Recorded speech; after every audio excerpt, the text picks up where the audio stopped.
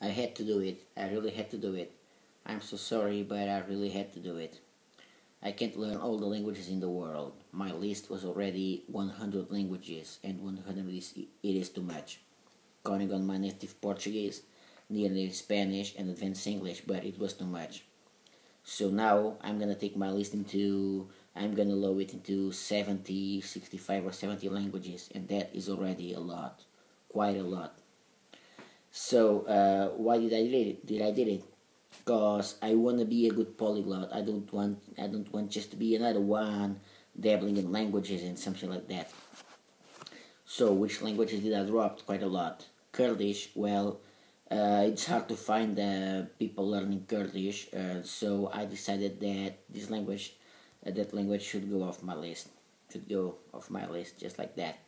Faroese, well, I want to learn Icelandic, so if I learn Faroese, I prefer to spend that time on Icelandic in order to reach an intermediate level in Icelandic. If I spend that time studying Faroese too, it will be harder. So I believe it was a good choice. I want to learn Irish, so I dropped Scottish Gaelic. They're similar. I believe there are much more people studying Irish and speaking Irish. I dropped Welsh as well. People say that in Wales people speak much more Welsh than in Ireland, for instance. But I can't learn everything, so I had to make my mind. So I decided to study Irish. Let's see what else. Malagasy. I dropped Malagasy. I dropped Malagasy too. I'm in quite a lot into African languages, but I had to drop Malagasy because I don't know exactly why. I want to learn several African languages. My favorite African languages are Wolof, Swahili, and Yoruba. So I had to drop this one. And let's see what else. I dropped some strange African languages too. I dropped Bengali. I prefer to be fluent in Hindi, so I dropped Bengali and I dropped Urdu as well. Many people might criticize me, but I believe that it was for the best. It was for the best. And I'm still thinking about some other languages in here. Oh yeah, I dropped, I want to learn some Polynesian languages too. So I chose Hawaiian. It's not that it's the most widely spoken. I don't know if it is or not. But the thing is, there are a lot of people studying Hawaiian all around the world. So I dropped Samoan and I dropped Tahitian too.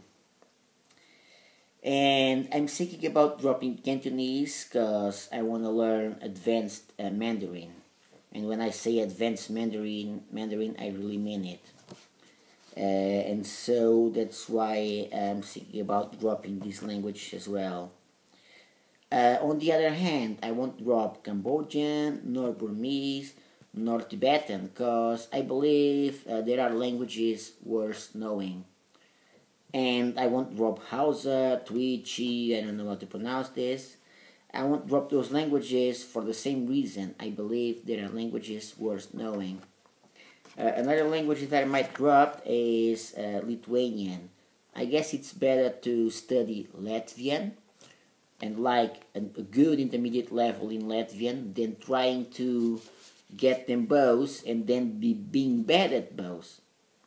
So I believe I will skip this one, Lithuanian. Now, what else? I don't know exactly. I'm still thinking about it. Mongolian, I believe it's worth studying Mongolian. Cherokee, I don't know, but it might be interesting. Just like studying Maori, for instance. Just to get an idea, low intermediate level, those languages are completely different from other languages that we're used to.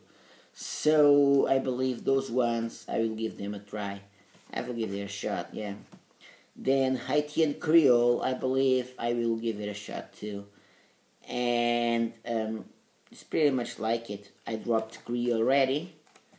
And let's see what else. Oh yes, there is another doubt in here, which is Greenlandic Inuktitut.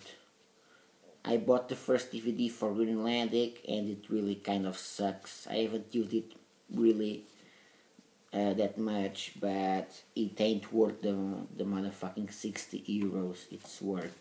And it was my birthday present. So I don't know exactly what should I do. Should I buy the other one and be that stupid and learn Greenlandic, or should I use the website and learn Inuktitut? I don't know.